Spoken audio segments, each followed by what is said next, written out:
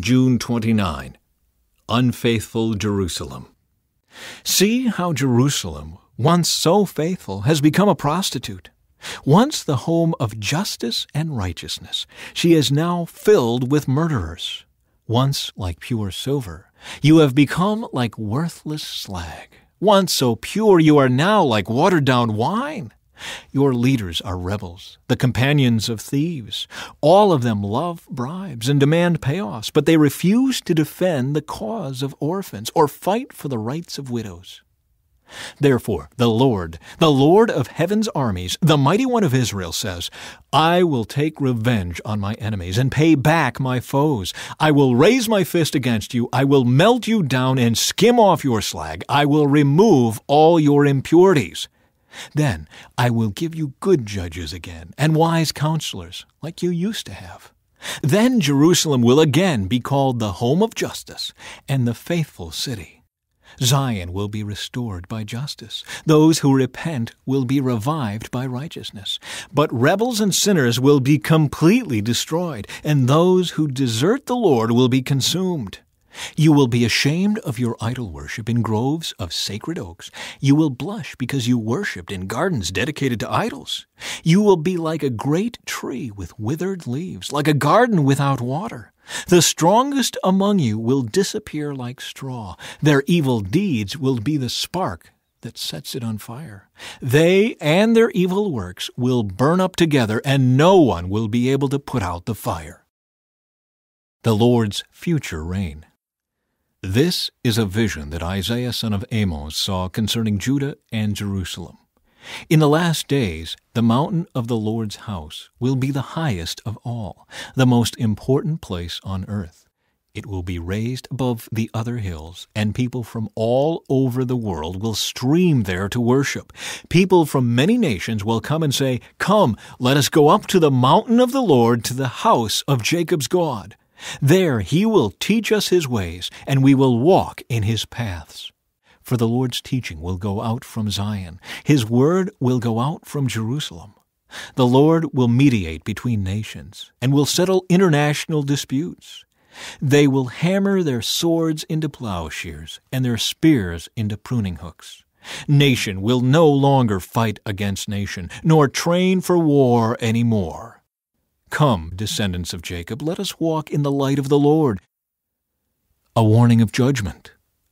For the Lord has rejected his people, the descendants of Jacob, because they have filled their land with practices from the east, and with sorcerers, as the Philistines do. They have made alliances with pagans. Israel is full of silver and gold. There is no end to its treasures. Their land is full of war horses. There is no end to its chariots. Their land is full of idols. The people worship things they have made with their own hands. So now they will be humbled, and all will be brought low. Do not forgive them. Crawl into caves in the rocks. Hide in the dust from the terror of the Lord and the glory of his majesty. Human pride will be brought down, and human arrogance will be humbled. Only the Lord will be exalted on that day of judgment. For the Lord of heaven's armies has a day of reckoning. He will punish the proud and mighty, and bring down everything that is exalted.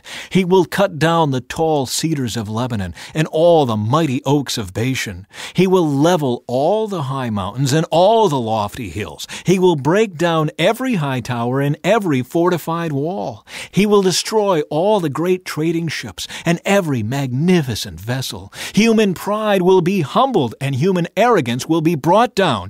Only the Lord will be exalted on that day of judgment. Idols will completely disappear. When the Lord rises to shake the earth, his enemies will crawl into holes in the ground. They will hide in caves in the rocks from the terror of the Lord and the glory of his majesty. On that day of judgment, they will abandon the gold and silver idols they made for themselves to worship. They will leave their gods to the rodents and bats while they crawl away into caverns and hide among the jagged rocks and the cliffs. They will try to escape the terror of the Lord and the glory of his majesty as he rises to shake the earth. Don't put your trust in mere humans. They are as frail as breath. What good are they? Judgment against Judah. the Lord of heaven's armies, will take away from Jerusalem and Judah everything they depend on, every bit of bread and every drop of water, all their heroes and soldiers, judges and prophets, fortune-tellers and elders, army officers and high officials, advisors, skilled craftsmen, and astrologers. I will make boys their leaders and toddlers their rulers. People will oppress each other, man against man, neighbor against neighbor. Young people will insult their elders, and vulgar people will sneer at the honorable. In those days a man will say to his brother, "Since you have a coat, you be our leader. Take charge of this heap of ruins."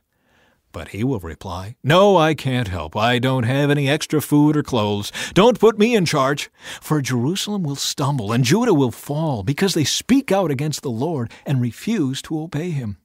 They provoke him to his face. The very look on their faces gives them away. They display their sin like the people of Sodom and don't even try to hide it. They are doomed.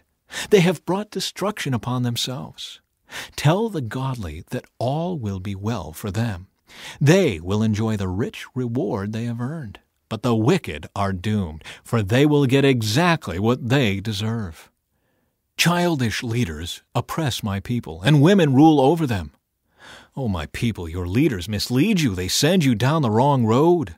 The Lord takes his place in court and presents his case against his people. The Lord comes forward to pronounce judgment on the elders and rulers of his people.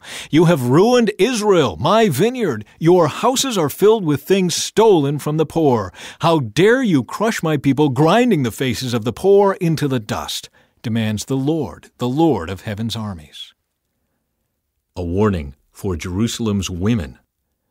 The Lord says, "Beautiful Zion is haughty, craning her elegant neck, flirting with her eyes, walking with dainty steps, tinkling her ankle bracelets.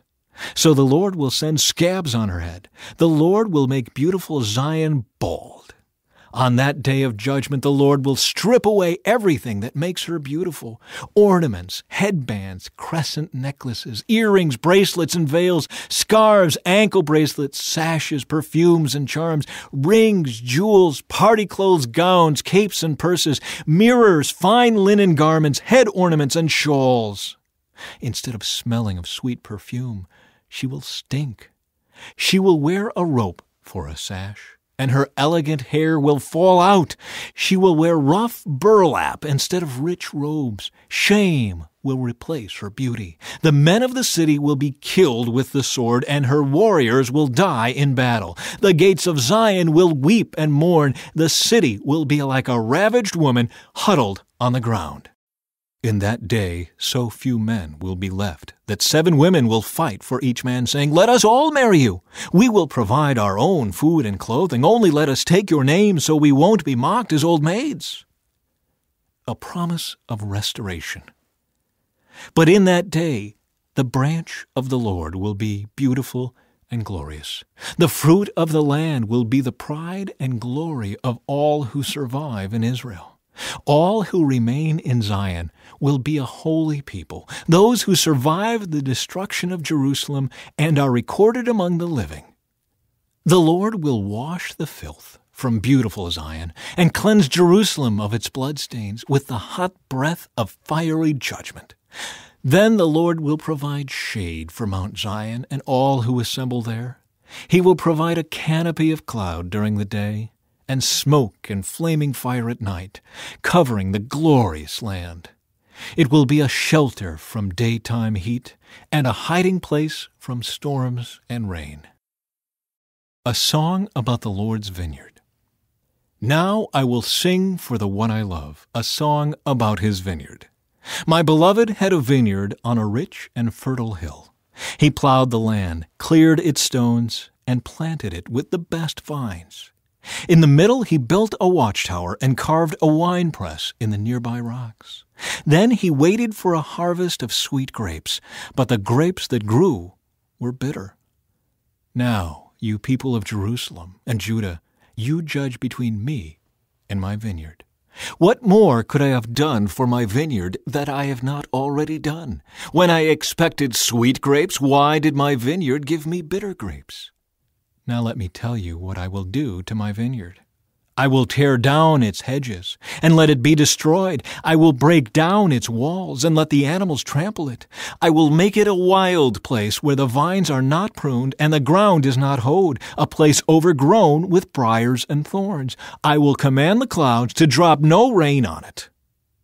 The nation of Israel is the vineyard of the Lord of heaven's armies. The people of Judah are his pleasant garden. He expected a crop of justice, but instead he found oppression. He expected to find righteousness, but instead he heard cries of violence. Judah's guilt and judgment. What sorrow for you who buy up house after house and field after field, until everyone is evicted and you live alone in the land. But I have heard the Lord of heaven's armies swear a solemn oath. Many houses will stand deserted, even beautiful mansions will be empty. 10 acres of vineyard will not produce even 6 gallons of wine. 10 baskets of seed will yield only 1 basket of grain. What sorrow for those who get up early in the morning looking for a drink of alcohol and spend long evenings drinking wine to make themselves flaming drunk. They furnish wine and lovely music at their grand parties, lyre and harp, tambourine and flute, but they never think about the Lord or notice what he is doing.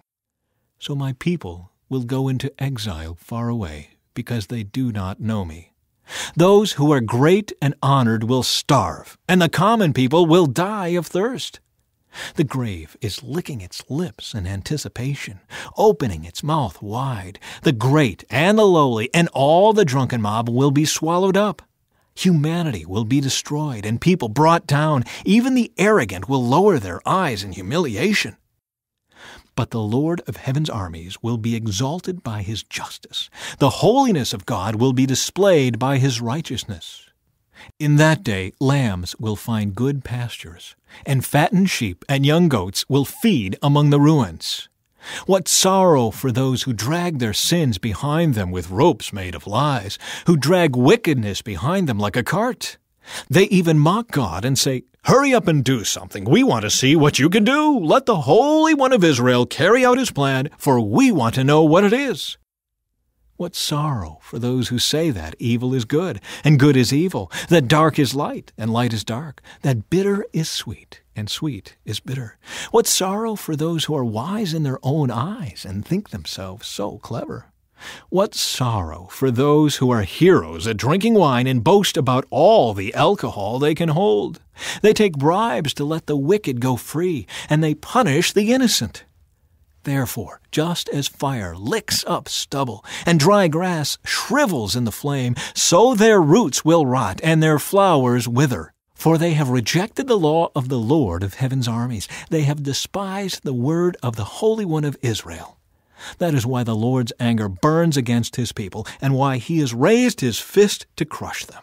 The mountains tremble, and the corpses of his people litter the streets like garbage. But even then the Lord's anger is not satisfied. His fist is still poised to strike. He will send a signal to distant nations far away, and whistle to those at the ends of the earth. They will come racing toward Jerusalem. They will not get tired or stumble. They will not stop for rest or sleep. Not a belt will be loose, not a sandal strap broken. Their arrows will be sharp and their bows ready for battle. Sparks will fly from their horses' hooves, and the wheels of their chariots will spin like a whirlwind. They will roar like lions, like the strongest of lions, growling. They will pounce on their victims and carry them off, and no one will be there to rescue them. They will roar over their victims on that day of destruction like the roaring of the sea. If someone looks across the land, only darkness and distress will be seen. Even the light will be darkened by clouds.